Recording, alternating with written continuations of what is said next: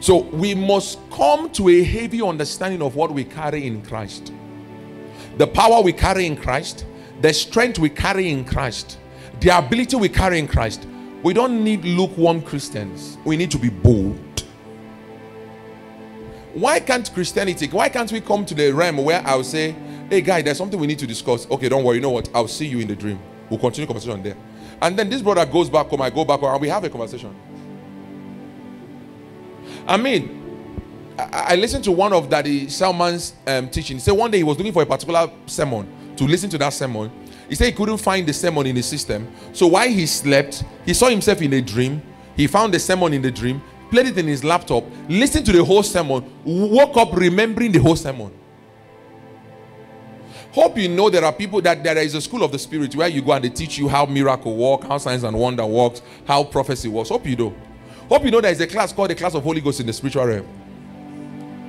Sometimes you enter, you know what is taught, you come back. Sometimes you enter, you don't know what is taught, but it's downloaded inside of you. All of a sudden you see yourself acting and knowing certain things about spiritual realm without knowing how you know them. And then there are scriptures that backs them up to align with you. You know what I'm saying?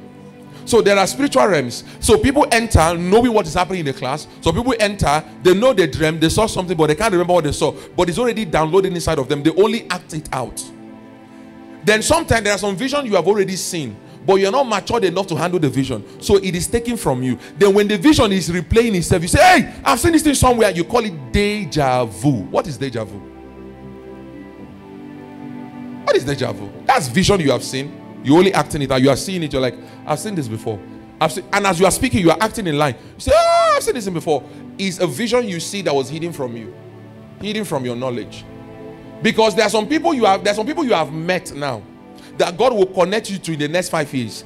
If you can remember who they are now, you start finding them. And if you find them, you connect to them in the wrong time, when they will not be a blessing to you. But God needs to deal with them to grow them. And when you meet them, they say, I don't know why, but you look familiar.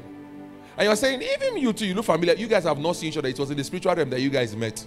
But you have to wait for the appointed season to meet. Because you two have to grow to a certain level. That one has to grow to a certain level for the both of you to be useful. In fact, the person you are supposed to marry, you have met with the person.